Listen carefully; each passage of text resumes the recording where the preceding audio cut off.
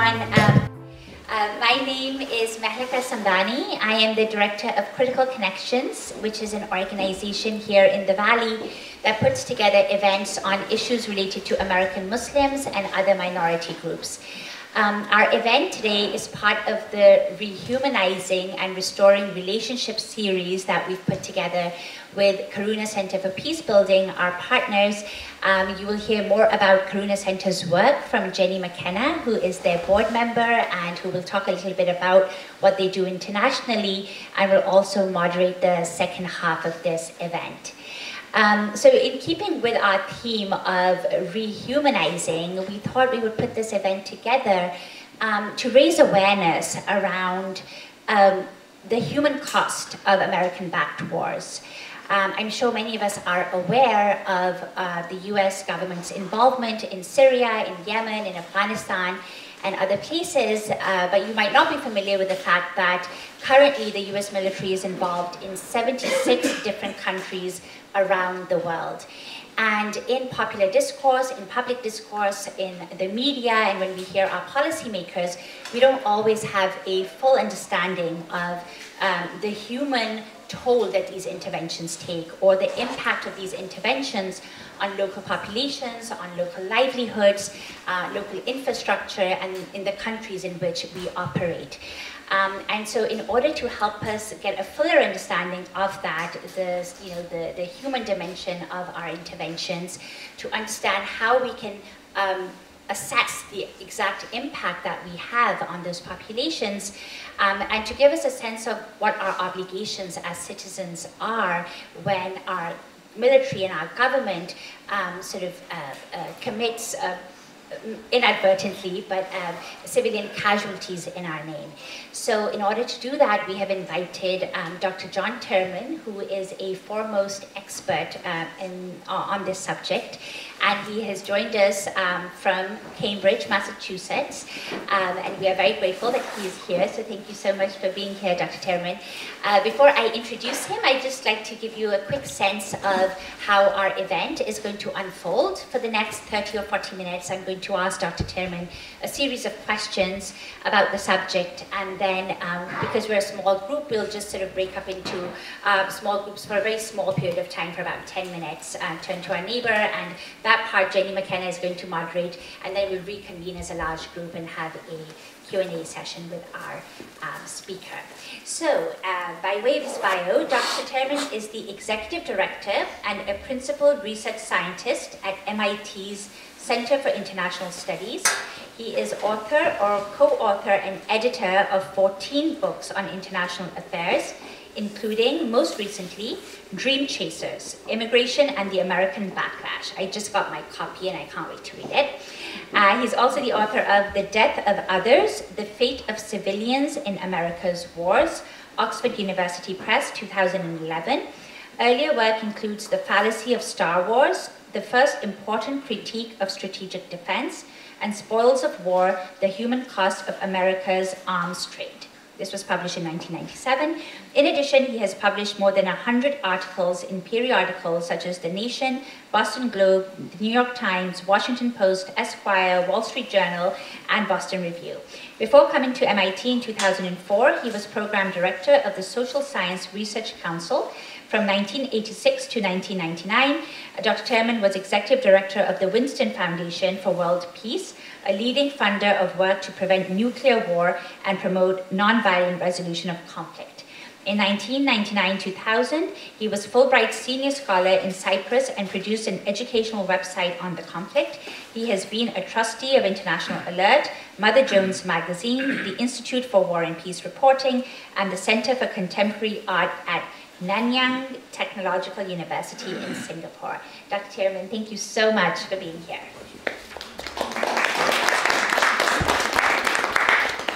So I'll start with the first question, Dr. Terman. In your writings, and as I mentioned, you've published a lot, you have often discussed this notion that when we talk about military interventions or US military interventions abroad, analysts and policymakers sometimes tend to overlook the human cost of these interventions. Can you give us a sense of exactly what the human cost of war is and give recent examples of where we might have overlooked these? Yes, that's a big question, but I'll focus on one, which is Iraq, the Iraq War that began in 2003. It's really what stimulated my interest in the human cost of war more than anything else, which was as the United States was invading Iraq and eventually reaching Baghdad and overthrowing the Saddam Hussein regime, I noticed that there was virtually no reporting on what was happening to Iraqi civilians. Clearly, there was a lot of killing going on, a lot of killing of Iraqi military forces. Even that was a little sketchy. The reporting was incomplete and confusing to some extent. But I was particularly interested in the civilian toll, and virtually no one was covering this. The news media wasn't covering it particularly well. And as time went by, this became even more acute. That is, that there was less and less attention to the cost to Iraqis as the Sunni resistance began to grow. You remember it became rather prominent during the summer after the April invasion.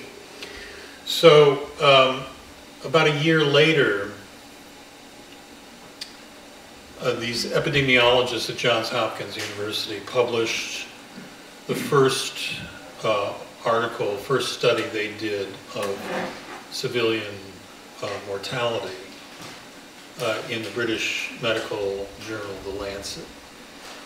And it was rather controversial because they claimed that 96,000 Iraqis, not just civilians, but any Iraqi, fighter or non-fighter, had died in the conflict in the first 18 months or so. And the way that they came about this was, how they arrived at this number was through a method that's widely used by epidemiologists. It's a household survey or a population survey. And it's like doing, it's similar to doing like a presidential poll in the United States. That is, you have a sample, you have a census, you have randomized questions being asked of the population, and then you use that as for an estimate for the whole country. There's some problems with the method, which I can go into later if you're interested. But generally speaking, it is widely accepted in epidemiology, where it's mainly used to get a handle on the prevalence of disease in a particular place. They use it now for mortality, and that's how they came up with this number. And it's probably the best way to estimate mortality during a war. There's really no other way that's satisfactory. There have been other attempts, Iraq Body Count and others have sort of accumulated evidence from morgues and from news media reports and so on, but there are a lot of problems with that method as well, much more serious problems with that method. So in any case, we had this number of 100,000, and it was generally discarded in the news media and by politicians as being too high and unbelievable, which I didn't find unbelievable at all. That 18 months of war, right, in a country of 30 million, it's not a particularly high number, unfortunately. I mean, if you look at other wars, Vietnam, Korea, even smaller wars like East Timor, the mortality rate as a percentage of the population was much higher. Excuse me. In any case, I thought it would be a good idea to do another survey, a larger survey, that is more households, a little bit better control over the randomization process and so on. Not least because, like in any sort of scientific endeavor, if you can repeat an experiment, if you can repeat a method, you get approximately the same results and you know you're on the right track. So we did that. I raised some money for it and commissioned them to do it. They did basically the same team did the survey again, and this time by the middle of 2006, they estimated there were 600,000 Iraqis who had been killed.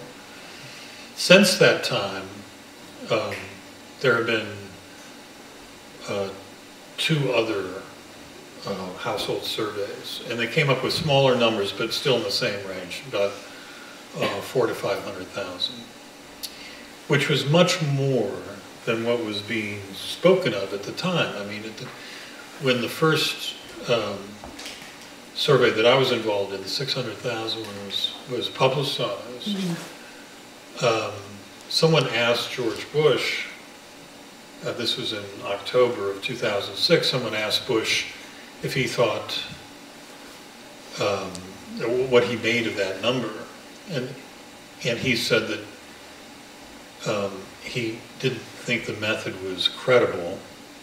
Remember, this is George Bush who said that he didn't think this epidemiological standard procedure of epidemiologists was credible, which means that they had prepared an answer before he came out for this press conference.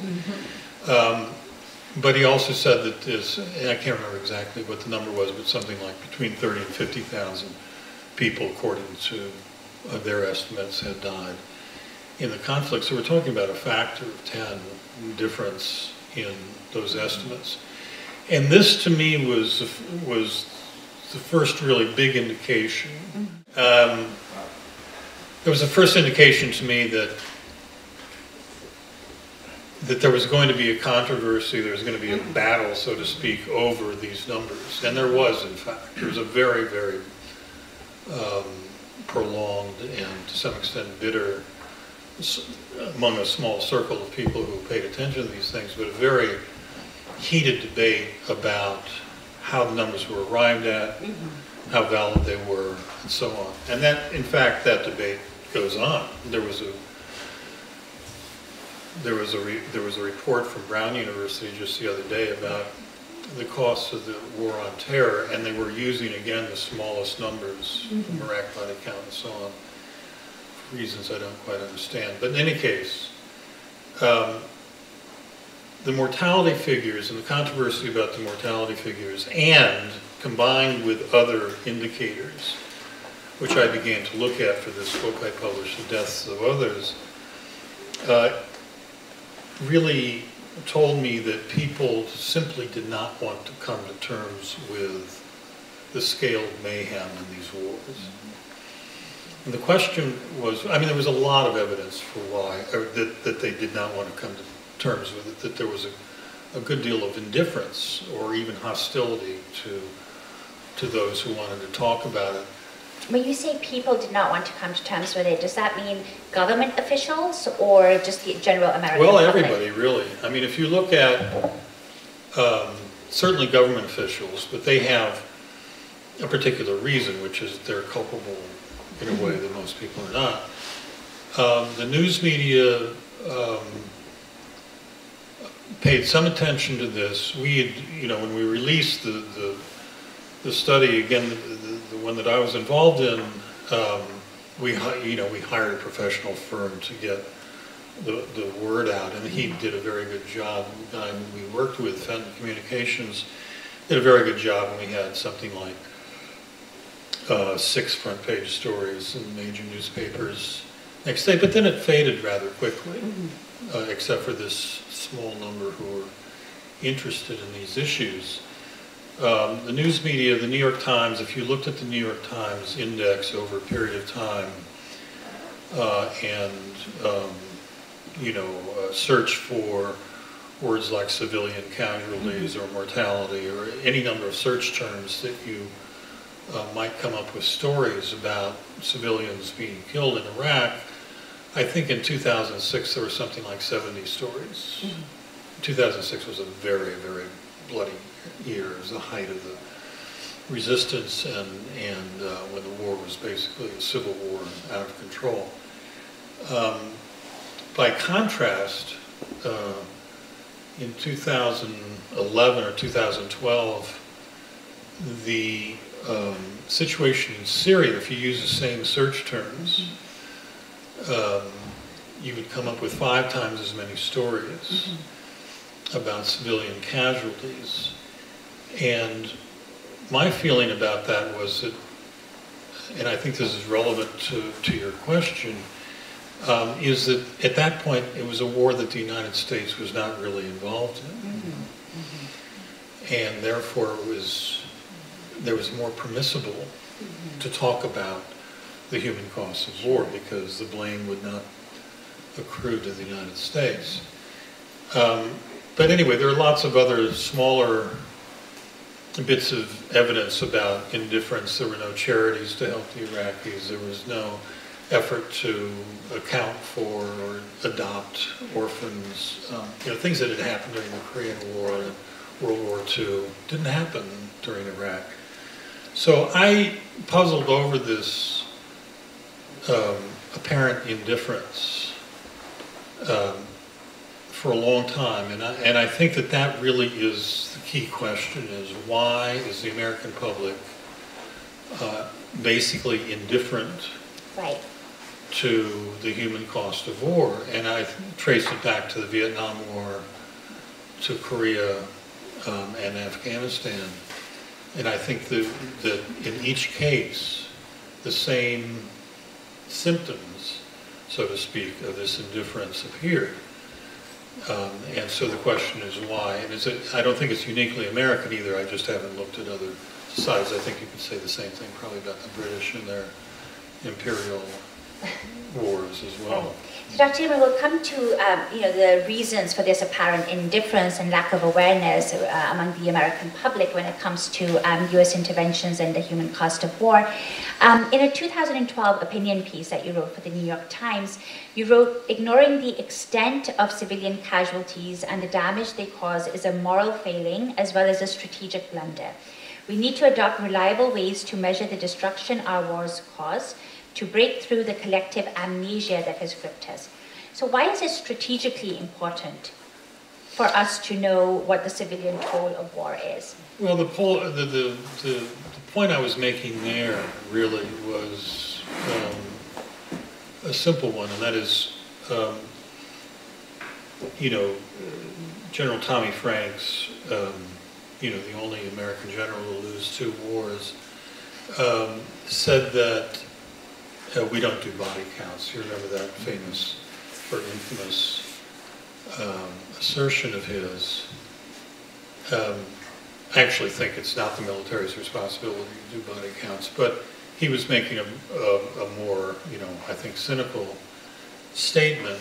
And somebody should do body counts, and they should do it in part to inform the military of what is actually going on the ground. I mean, it's one of the most mind-boggling things to me that the U.S. military doesn't seem to want to know what the consequences of their warfighting doctrine and actions are.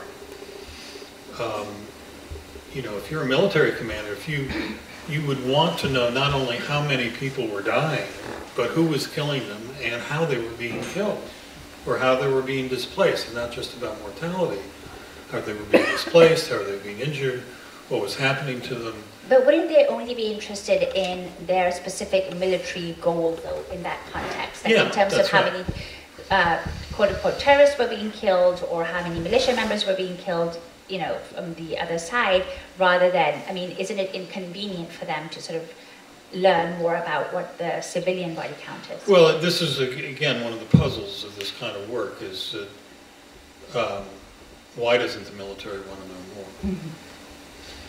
more?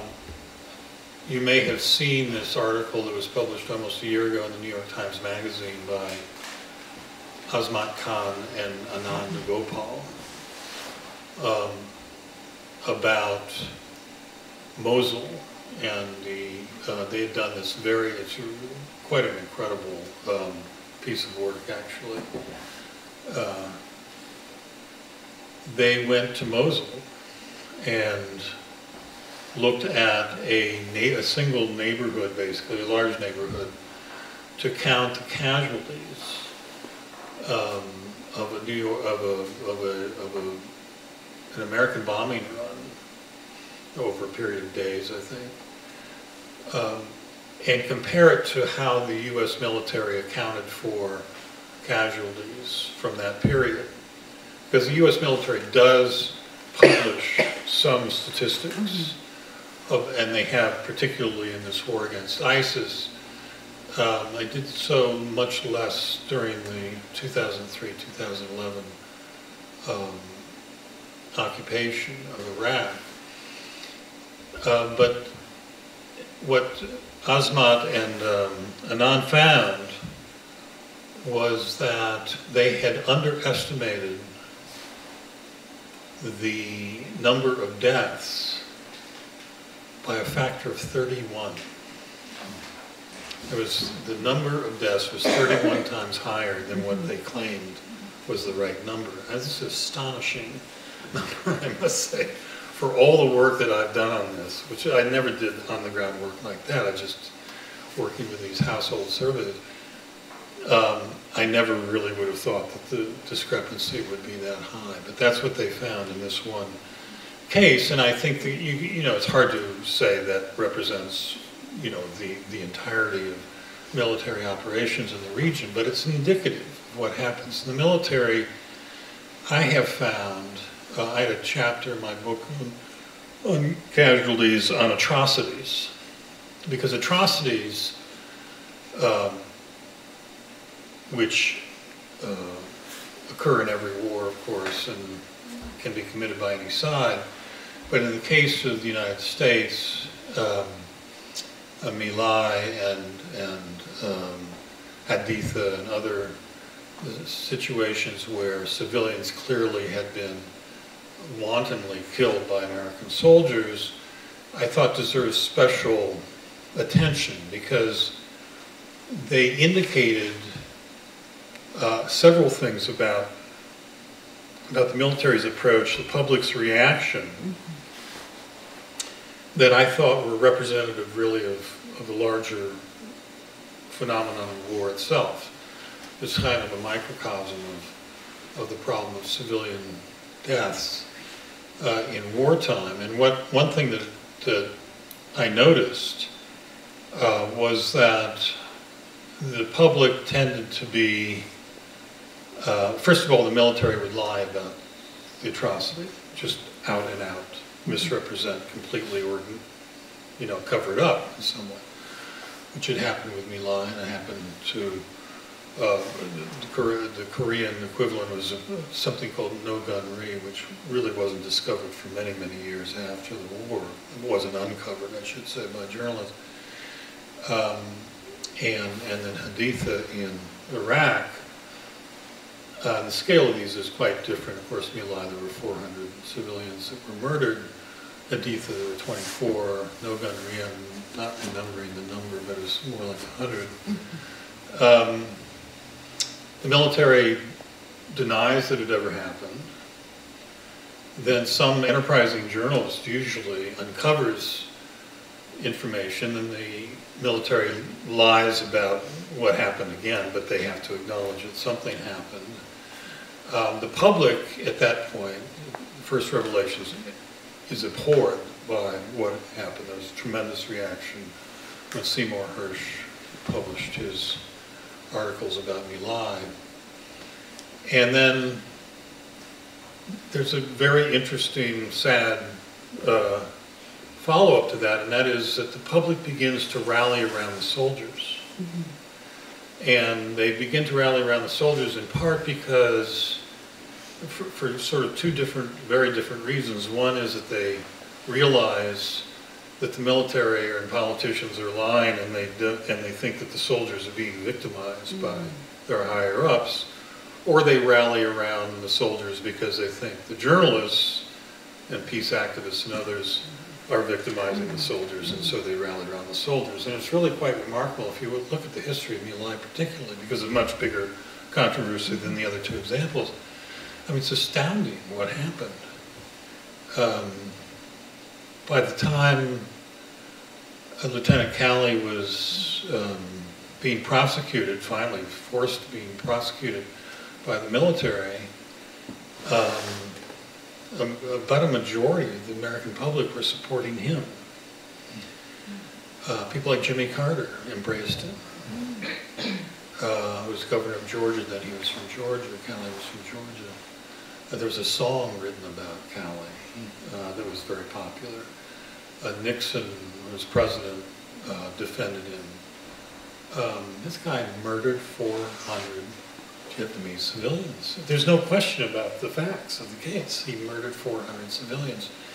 His sentence was 2 years of house arrest. And you distinguish between an atrocity and a military campaign that results in civilian casualty. And an atrocity is one where there is deliberate killing of civilians, right? Is that how you would distinguish the two? Yes. Well, circumstantial to some extent. I mean, it's not that they set out to... Each case was different, of those three. No Gunnery was a more classic example of soldiers sort of panicking in a situation where they claimed that they could not distinguish civilians from fighters. But the way that it was carried out suggested it was a bit more premeditated than that. And so, since you wrote this op-ed 6 years ago, you've mentioned one way of measuring the impact, the human cost of these interventions is a household survey that you and the epidemiologists at Johns Hopkins did. Has there been other ways now from the government side to, measure more accurately what's going on? Well, there could be methods brought to bear. There haven't been really. So the military uses after-action reports, is what they're called typically. That is that if you're the commander of a unit of some kind that was engaged in hostile fire and you believe some civilians were hurt or killed, you report that in a report about what happened. And those can be then analyzed by others, and some numbers come up. And the WikiLeaks, I don't know if you remember, but the WikiLeaks had released some of these after-action reports.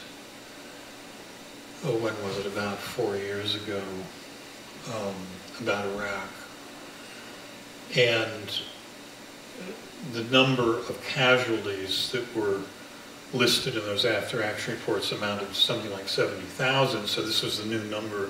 But of course, it's only the number that people reported and the number that Americans saw. We're not talking about civilian, in the Lancet studies, we're not talking about just civilians that Americans killed. It's all Iraqis who were killed by any means.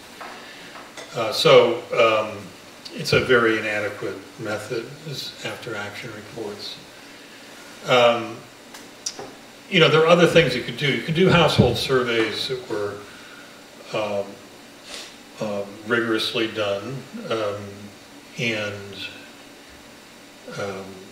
I think for the most part the ones that were done were reasonably rigorous given the difficulty. I mean, these researchers put their lives on the line to get some of these numbers. It was a very fraught situation, especially the first ones that were done in 2004 and 2006, because there was an active civil war going on. So, in fact, there were some researchers who were killed, not the ones who were doing our survey, but another survey. So it's very, very fraught. I think that there are other ways of getting some information about the human cost of war that are not necessarily about mortality, but about things like displacement and condition of infrastructure, education, other things. You can do crowdsourcing, you can do satellite imagery to some extent. There are other techniques that can be brought to bear, and if we really experimented with this and used our technological capability, I'm sure that we could get a better handle on it. It's something that I think would be really important to do, not least because, again, you know, there's a responsibility the government certainly has to know what, in fact, are, you know, the consequences of war that we're conducting. For all kinds of reasons. I mean, it's not just, you know, our concern here is mostly a moral concern, I think, but you have, for example, I mentioned military efficacy, which I don't care about that much, but I do care about what happens to society after the war is over. And reconstruction, rehabilitation, trying to do things that will help the society not simply dissolve into factions, as in fact happened after we left Iraq. And the growth of ISIS is a dramatic example of what happens as a result of the destructiveness of war. Well, if we had better information about what that destruction had been, with human destruction and physical, you know, infrastructure type destruction, conceivably we could rebuild and help rebuild and rehabilitate a society much more effectively. Right, and what happens abroad has direct implications for us here at home as well, right? Because those who attack us here are perhaps those who feel that somehow as US citizens we are responsible for what some of the things that our government does in our name, that we are directly responsible for that, and so we are fair game in terms of being targeted in that respect. Well, I think that the costs, the reputational costs of the United States have been colossal, and it's another thing we don't like to acknowledge. There was just an article, I think, in Associated Press reported a very good piece on Afghanistan now, which of course has been basically ignored for years. And the resentment among Afghans toward the United States is just sky high. They believe, not mistakenly, that very little progress has actually been made in the country over these, 17 years now. And a lot of people have died, a lot of destruction. Now a great deal of corruption. The Taliban is coming back. Half the country is under Taliban control, you know, and they blame the Americans. If you looked at, there was a fair amount of polling in Iraq during the war, just standard polling, you know, sort of getting opinions about the war and about their daily lives and so on. And the amount of blame on the United States was just extraordinary. Outside the Kurdish areas, which were relatively peaceful in the north, in the Arab part of Iraq, which is 20 million people, 25 million people, it was like 80–90% of them were blaming the United States for everything that had happened to them, all the dislocation and the impoverishment, you know, loss of livelihoods, destruction of, you know, sewage systems, water systems, schools, things that, you know, we think about it a lot of in terms of life and death, but it's a lot of other things that happened during the war which are horrible too. And we have been blamed for that, and I think, again, for the most part, correctly. How that actually plays out over time is there's a, you know, what are the long-term consequences that are kind of hard to measure, but there's no question that the short-term in-country attitudes are very, very negative toward the U.S. And sort of coming back to our sort of lack of awareness around these issues, you've, in your writings, have identified the frontier myth narrative as another possible explanation for the American public's lack of concern and sort of indifference around this. Could you describe what that is? Well, the myth of the frontier is something that has been very extensively documented by a cultural historian named Richard Slotkin. And Slotkin taught at Wesleyan for many years. He just retired a couple of years ago. He wrote a 3-volume work on the myth of the frontier. It's about 2,000 pages long, but it is remarkable, and I recommend it if you have the fortitude to read it. Using a lot of original sources, and he basically said, every country has a national narrative, about itself. It's a mix of myth and legend and, selected events and so on. And it's meant to, valorize people and so on. Tell a story that is, sort of defines what a nation is, its characteristics. And he contends, I think very convincingly, that ours is about the frontier. And the frontier really started here in East Hampton. No, it was a little bit further east. Started with the Puritans, and their whole sort of view was that they were going to tame the wilderness. It was called an errand to the wilderness. And it was a divinely sanctioned mission to subdue the savage and reap the bounty of the wilderness. And this was the frontier, and the frontier, in fact, just kept moving west as, in fact, those things happened. Of course, the savages, the indigenous people, and many lives were lost along the way. Slotkin claims that violence was itself a kind of cherished value of this. It was viewed as being regenerative. It's a slightly controversial assertion, but a very interesting one. But in any case, when the North American continent was settled, more or less, by white European people, like us, some company excluded,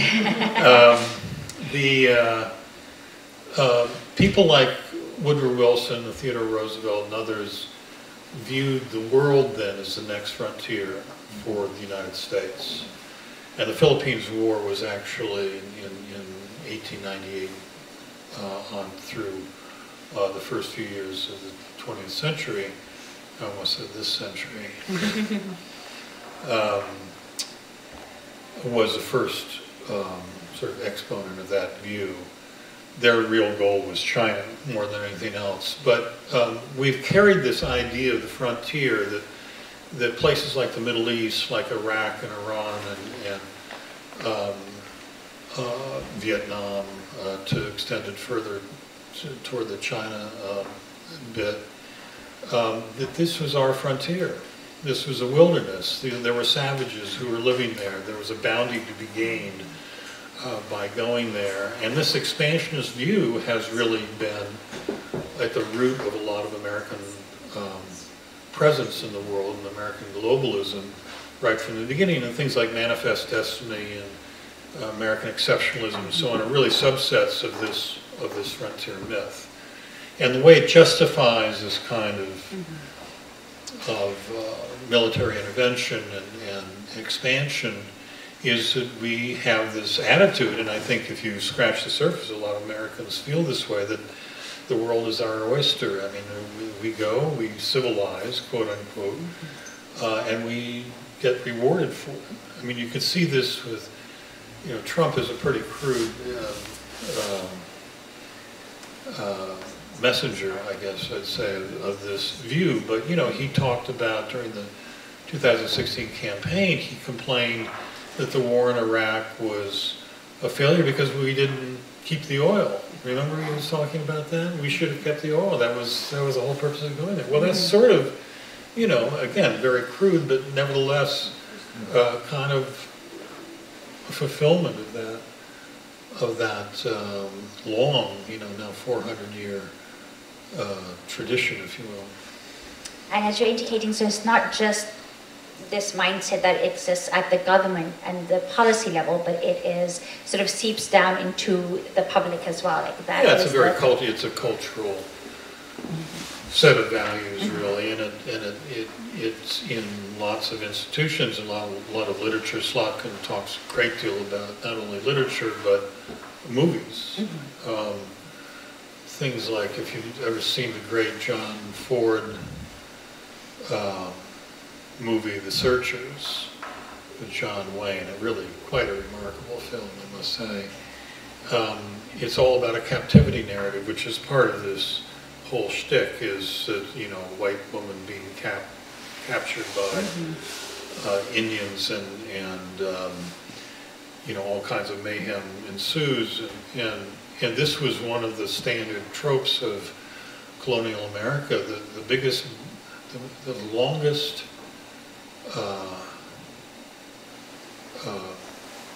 the bestseller that was a bestseller for the longest period of time in American history was about the captivity of a woman in the 18th century, that she wrote her own testament to this. And so that's kind of a part of this frontier myth. You remember in Iraq,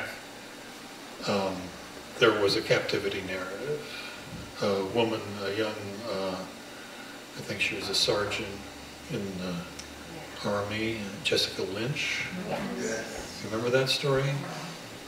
And there was all kinds of mythologizing around the story. Frank Rich did a very good job deconstructing this. But it was like a script out of the 18th century.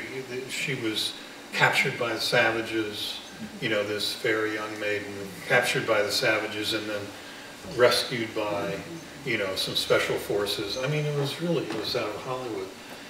Turned out none of those particulars was accurate. But we keep replaying this cowboys and Indians kind of mentality of foreign adventures, and I think that that's partly done to cover for what's, you know, essentially a racist attitude toward these people. I mean, it's more the racism that's a problem than the frontier myth per se. It's the subduing of the savages, and the savages are always brown people, and it sort of valorizes this what is essentially acts of aggression and murder in many cases. Sure, so I just wanted to shift gears just a little bit and just briefly, only because you have written extensively on immigration as well. And currently there's a migrant caravan moving towards the American border from Central America. And do you see migration or forced migration as one of the human costs associated with repeated U.S. interventions? Well, certainly the Central Americans who are coming in part because of the Central American wars that we promoted in the 1980s, particularly promoted meaning backed one side or the other with a lot of weapons, and supporting regimes that are repressive, as in Honduras, El Salvador particularly. Then there's another side to it, which is gang violence that comes out of, you know, drug consumption, drug trafficking. I think the most striking thing relevant to this conversation is that we have again a phenomenon in which there's real human suffering that is, to some extent, some significant extent, the consequence of U.S. policy in the region, whether having to do with drugs or World War, repression, neoliberal policies which have destroyed subsistence farming, particularly in Mexico. If you look at just as an aside here, if you look at the number of Mexicans who crossed the border illegally it shoots up after NAFTA was signed. I mean, it's just like this, a spike. And the reason for that is that NAFTA destroyed basically a lot of subsistence corn farming particularly, because it gave tremendous advantages to large-scale corporate farms in the United States to export to Mexico. It's a staple of Mexican diets and so on and so forth. So, you know, neoliberal economic policies which are not mindful at all of those kinds of effects. I don't think they intentionally set out to do that, but that's the effect. And now that's happening in Central America as well, which has its own free trade agreement in the United States and other countries too, plus the drugs, plus repression and so on. And so we have these policies that affect large numbers of people who really become desperate. They have nothing to lose by trying to migrate. And yet the discourse in this country is about blaming them for coming here. And it's very similar, it's not exactly the same, but it's very similar to what we saw during the Iraq War with people like, I remember there was one of these editorials that, what's his name, Fox news commentator, not news commentator, had his own show. The guy who O'Reilly. O'Reilly, yes. He had this long spiel about how, you know, as the war really turned sour, and clearly people were turning against it, he said, well, we've given the Iraqis every chance. You know, we've given them every chance to seize their freedom and to make themselves a good country, and look what they've done with it, now they blame us. I mean, it's almost the same thing, right? With these Central Americans coming, they're the ones who are being, you know, not even in the Trump version of this, you know, which is that they're all bad guys, but even in more mild renditions of how they're described as being, you know, sort of not worthy, Right. in some sense. And so you see this often in anything having to do with Latin America, for one thing, which of course we've been beating up on for a long, long time. But it's again sort of part of this frontier mentality that, you know, we can go to these countries and take what we feel we want out of them, whether resources or labor or whatever. But God forbid that they should stand up for their own rights, or even just in the most desperate circumstances try to getting a foothold here.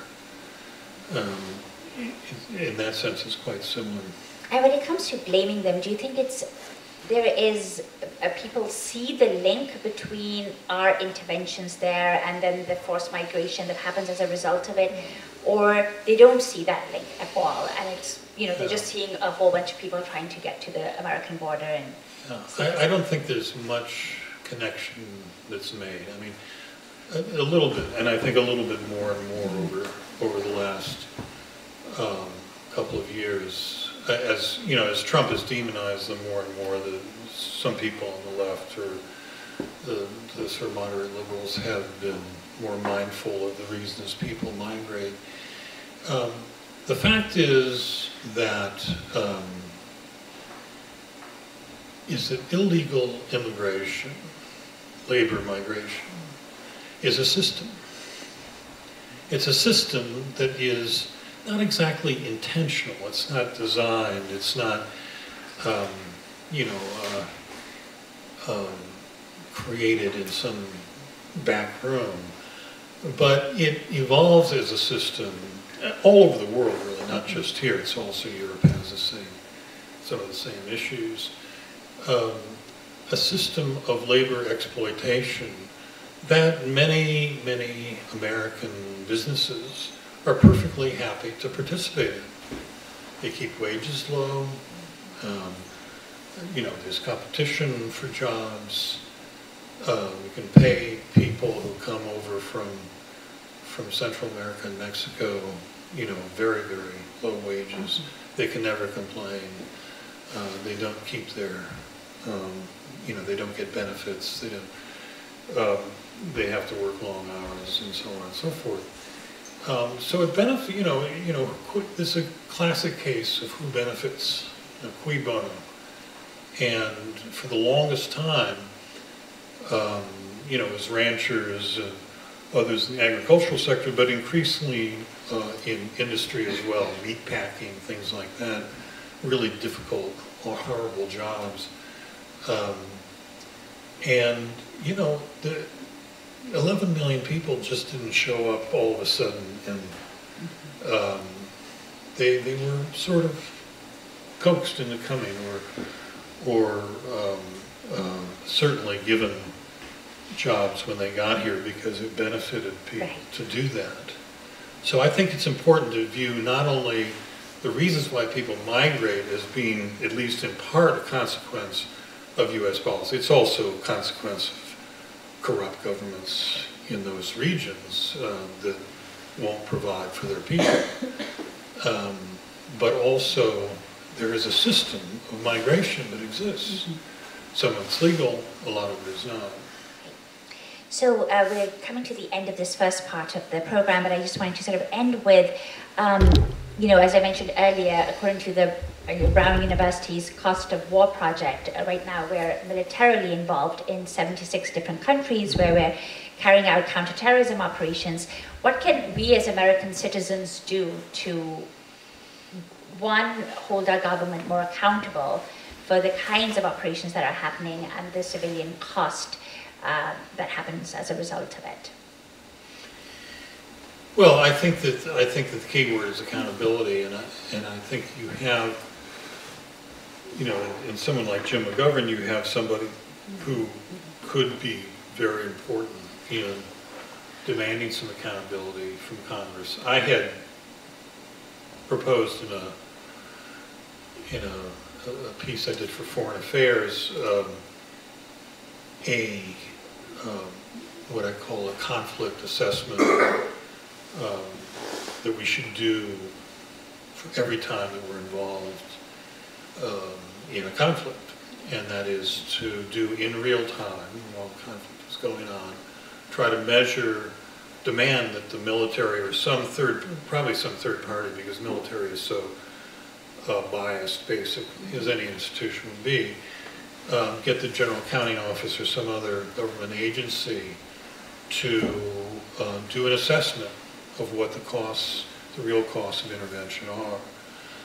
And again, not just mortality or the dollar costs, but things like what's happening with the youth in that country, the education, disease, healthcare, etc. And that it's not to say that this kind of accounting is necessarily going to change the course of that conflict, but it keeps, you know, institutionalizes the need for accountability. We have none now, basically. There's no accountability. There's never been a sustained, maybe never at all, but there hasn't been a sustained investigation of the Iraq War. And you know, we've actually been at war in Iraq since 1991.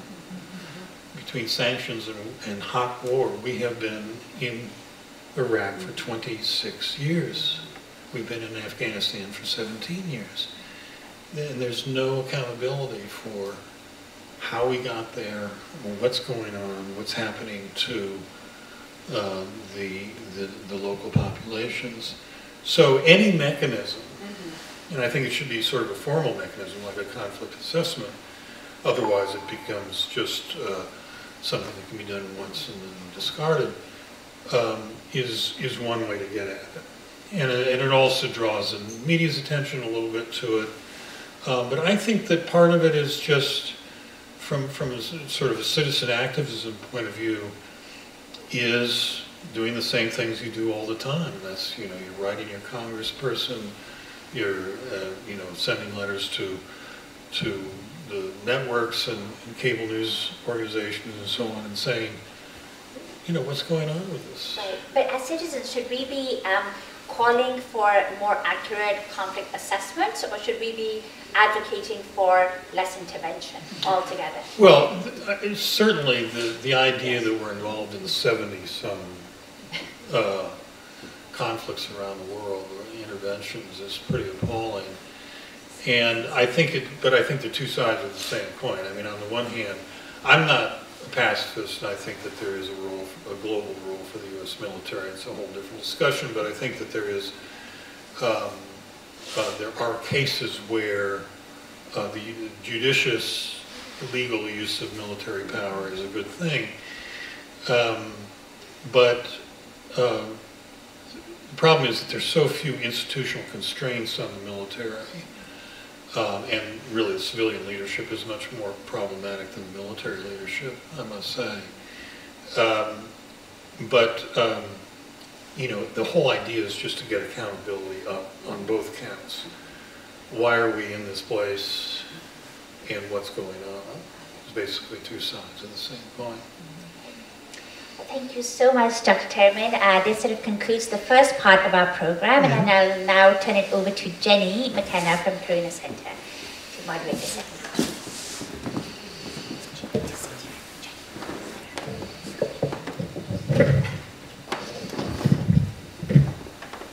Hi, I'm on the board at the Corona Center. I'm here representing us, and our chairperson, our CEO, is in Nigeria, and she would love to be here tonight, but she's glad to be there. So the next part of this is driven in part by the Corona Center's way of being in the world, which is we believe in bringing people together to talk to each other. The short description of our mission is we build bridges to create sustainable peace. There's another board member here who'll check me on that. And so we think about the process of building bridges as people talking to each other. So at this moment in our presentations, we nearly always have asked people to turn to the people around them, or to stand up and go talk to somebody you've never talked about. And the thing I would like you to think about today is what particularly has caught your ear tonight in what you've heard. Or if you don't like that, another idea is, what did you bring with you tonight that made you come out on this freezing cold, dark night to hear about this very difficult material? So talk away, and in threes and fours, and we'll interrupt you in about 10 minutes or so to have you wind down, and then we'll come back and actually ask questions.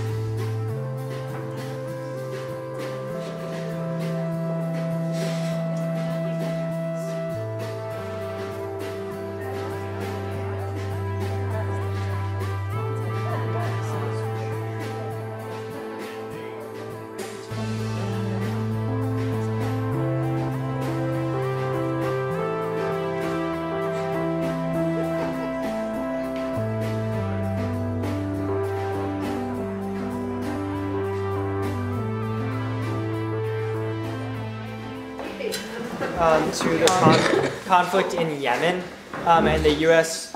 role in that, and civilian casualties within that, and the political implications of our arms deals with Saudi Arabia in the context of the more human situation on the ground. Since we don't have a long mic, I'm going to ask you to sort of repeat the question. Okay, well, the question so that it goes on the tape. About Yemen and U.S. culpability. You know, the origins of the U.S. Support for the Saudi war against Yemen was paradoxically the Iran nuclear deal. That is that Obama and John Kerry, apparently, they've never quite copped to this, but it seems pretty apparent that they felt they had to buy off the Saudi cooperation, or quiescence anyway, on the Iran deal by supporting the war in Yemen, which 3 years ago or so, when they started, was depicted as a in part as a proxy war with Iran. That is, Iran was supporting the Houthis, and a very complicated kind of leadership struggle. The actual amount that Iran was supporting the Houthis is very much in dispute, however. It seemed to be very tangential, and there's a different form of Shiism the two practice, and so on. I'm not completely familiar with the details. But in any case, the United States, did begin to support the Saudis with armaments and refueling, which is very crucial for their bombers. Time and again, international officials of humanitarian agencies have described the Yemen situation as really close to being catastrophic. It is, of course, there have been a lot of casualties already. Numbers are in dispute, but it's in the thousands. A lot of children have died from malnutrition and bombing.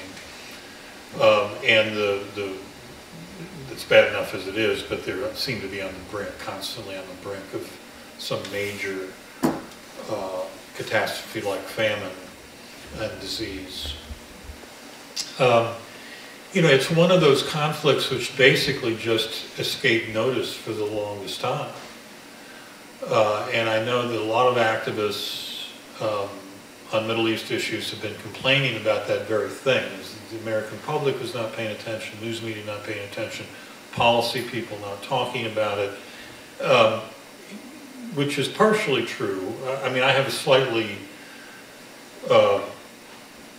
skewed perspective because I work in that field, and so I do notice that there's a lot that was being said about it, but I think for most Americans it was very easy not to notice what was going on.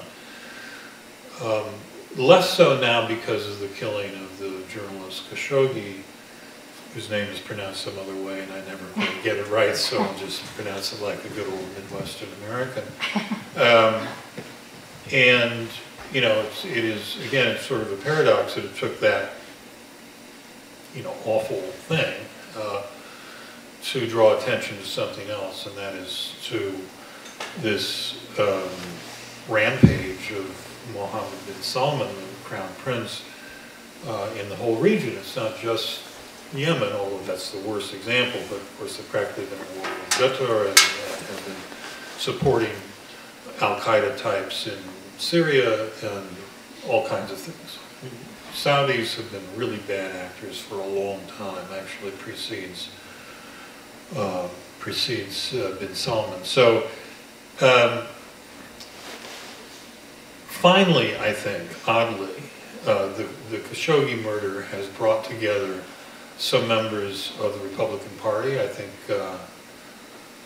Rand Paul just made a statement, I think today, in fact, about how this could create some bipartisan action of sanctions on the Saudis. And of course, a number of Democrats have been saying things similarly. So perhaps we're finally getting our hands around this. It's taken a long time. It's been going on for quite a long time.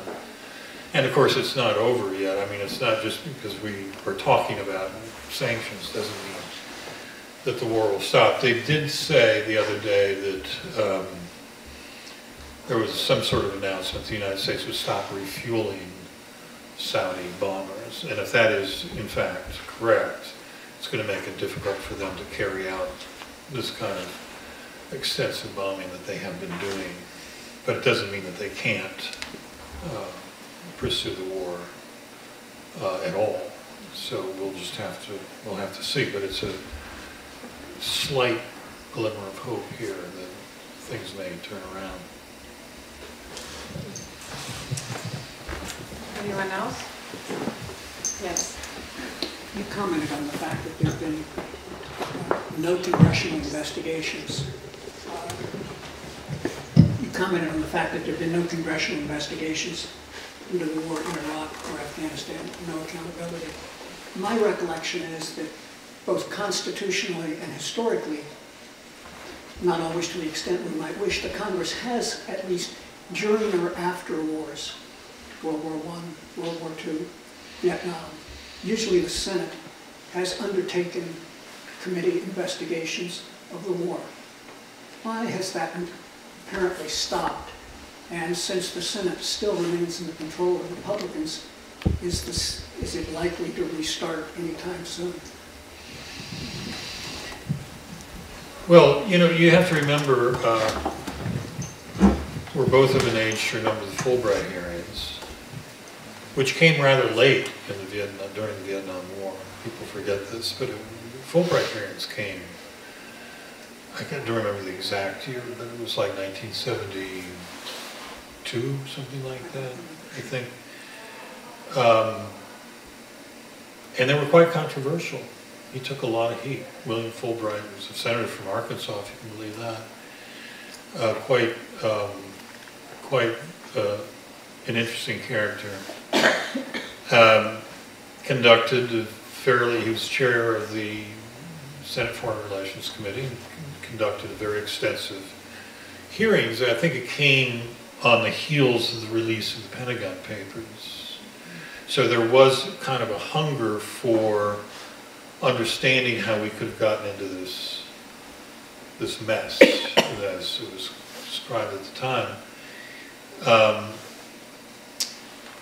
It's interesting, I mean, you make a very valid point, which is, you know, why hasn't there been that kind of hunger around the Iraq War, for example, which did not involve the same number of casualties to American soldiers as did Vietnam. It wasn't as large a war.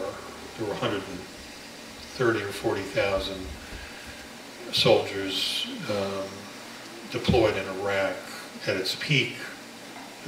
500,000 in Vietnam, went on a lot longer, did not have the same benefits of medical evacuation techniques to save people's lives, soldiers' lives,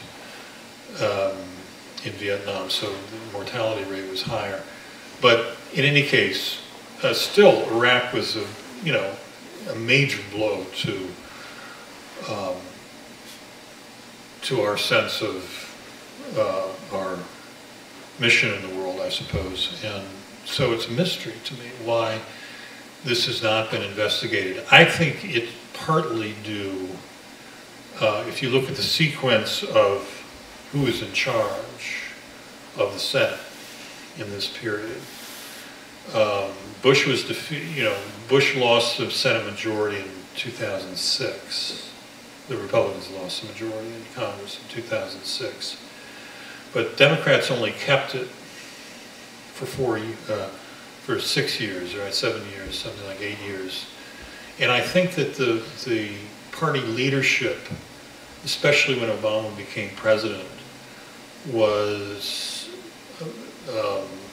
did not want to engage in what they thought were going to be acts of recrimination. I mean, this was sort of, I admire Barack Obama greatly, but his personality which is mostly admirable, of conciliatory attitude toward conflict. Sometimes it just doesn't work very well in American government. Sometimes you have to be a little tougher, a little meaner than he is. He's just not mean enough, and I think Harry Reid really wasn't sort of mean enough either. It's the wrong way of putting it, but you know what I mean. That they needed to really hold Bush and Cheney accountable. It's like, the torture stuff. I mean, why weren't they prosecuted for torture? They acknowledged that they were torturing people. And I think it was just Obama's desire to just put it all behind us and look forward to, what at that time was an enormous economic crisis in this country. So that's the only explanation I can think of for not doing it over Iraq. Afghanistan has been much more of a slow burn, In other words, we got into Afghanistan. There wasn't much objection to going into Afghanistan. It was a paucity, right, to go after the bad guy. and it grew into a much larger conflict, nation building, all. But it was very gradual, and for a number of years, actually, it was going pretty well as these things go. I mean, there was a lot of problems with it, a lot of corruption, a lot of wasted energy and lives and so on, but it was sort of low level and not getting that much attention. Another question? Hi, everyone. Mm-hmm. When you talk about doing conflict assessments or impact assessments, how broad is our scope? I mean, it seems like you could assume that one community is impacted, but you could probably go further and further and further. So how broad would you suggest to look? Well, I think one question is sort of what triggers an assessment. You know, what level of intervention, what level of warfare would actually trigger that kind of assessment, and that's sort of up for grabs. You could describe it a lot of different ways. A lot of special operations things going on in the world that are very quiet and don't get any attention at all. You know, when those Marines were killed in Niger, a couple of years ago, was it? Hardly anybody knew we had operations in Niger. You know, we have an African command now, which is much more active than it was, or there wasn't even an African command 10 years ago, I don't think. I can't quite remember the sequence, but so, the practicality of doing an assessment on something like that would be very low. But certainly when we're openly committing troops to an active conflict or starting a conflict, as we did in Iraq, that should trigger a mechanism to begin to look at what I think about 10 indicators. Has to do with, well, the most obvious one is mortality and displacement, but what's happening with livelihoods, what's happening with young people and education, what's happening with infrastructure, which is water and sewage and electricity, and so on. And for the most part, these things can be measured remotely. You don't have to be there in the country to figure out what's going on. You can do things like, for education, for example, you could measure quite a bit just with satellite photography. I mean, there's commercial satellite photography that, can, excuse me, basically, read the lapel in your jacket now. So you can get a lot of information remotely. You don't need the cooperation of the local governments, but you also get information from local governments in many cases. So I think about 10 indicators would go a long way toward giving you a picture of what's happening, and then you watch what happens over time. And that's a really important piece of it, is that, what exists in year one, as far as education, say, is concerned, how many kids are going to school, basically. And what's happening in year 4, if you see a marked decline in how many kids are going to school. Pretty easy to measure. You know that there's something really chronically wrong, and it's going to rebound against that society.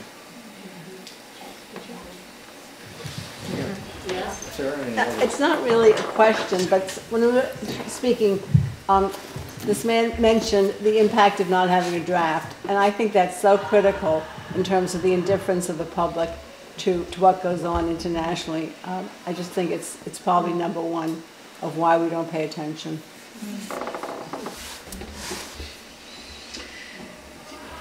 Yeah, yes and no. I think there was a draft during the Korean War, wasn't there? Yes. Yeah. During the Vietnam War. Yes. There was a draft then, and it didn't seem to matter in terms of public perceptions or public demand for an end to the war. I mean, there was a public demand, but it came pretty late in. It was a very, very bloody war, It's called the Forgotten War, and it was forgotten in part because indifference set in very quickly. World War II, too. Had it dragged on as long as Vietnam eventually dragged on? Well, actually, Korean War was just 3 years long. Right, what I mean, if it had dragged on longer, Oh, public yeah. opinion Yeah, might yeah. have mobilized. It may have changed, It might yes, have changed. it's true. It was a different time, though, you know.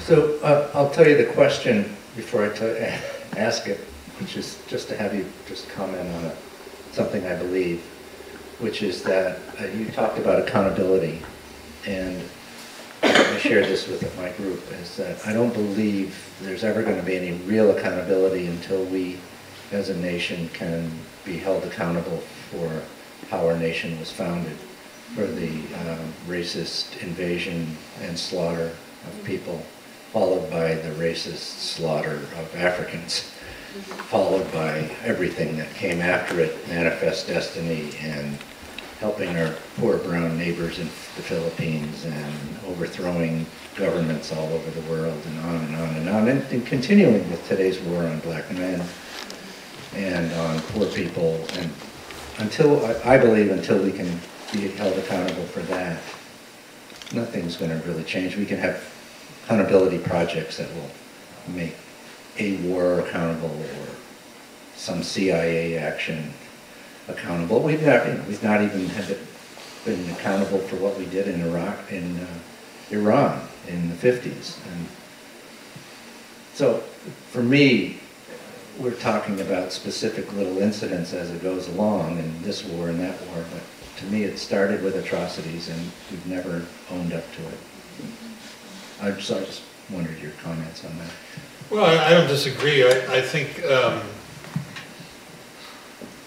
there have been changes, very gradual ones, in how we teach in schools, in some schools anyway.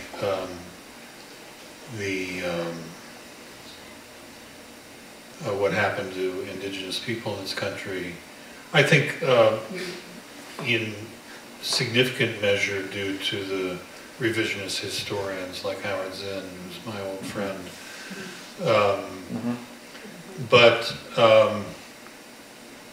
you know, one of the really upsetting things about the election last week was disenfranchising the tribes in North Dakota. Yeah. I mean, and you know, again, sort of, it was just another sidebar to other stories. I mean, the whole thing about voter suppression, all of which is aimed at, you know, brown people more or less, in Florida and Georgia particularly, but I mean, I think, you know, Ari Berman, who writes about this very extensively and very well, I think he's now with Mother Jones, said that there are voter suppression efforts in 31 states. I mean, it's just astounding. I mean, the worst of it we're seeing in Georgia and Florida and North Dakota, but it's happening much more broadly. And I think, you know, that's just an indication of what you just said, is it's still very much, these things are still very much alive. Just one other comment about that, and that is during the genocides in Bosnia in the early 1990s, I felt, and I know somebody else did write a piece about this, which I thought was good. I'm not going to remember who it was, but we had a hard time coming to terms with the whole idea of ethnic cleansing, because that's what we did in this country ourselves. Yes. Right. It's you know, it's remarkably hidden from view, in part because it's all felt now to be so distant from us. But we do acknowledge and commemorate things like the end of the First World War or Kristallnacht, both of which just were commemorated this week. And that was a long time ago, you know. Wounded Knee was only about a couple decades before that, you know, before the end of this First World War. So, you know, historical memory is a politicized thing too. It's not. Sure. And I don't know if you've been to the Museum of the American Indian, I think it's called, in Washington. It's the most anodyne thing you can imagine. I mean, it just doesn't even really acknowledge anything close to what happened in this country. You start with that. That's a great note.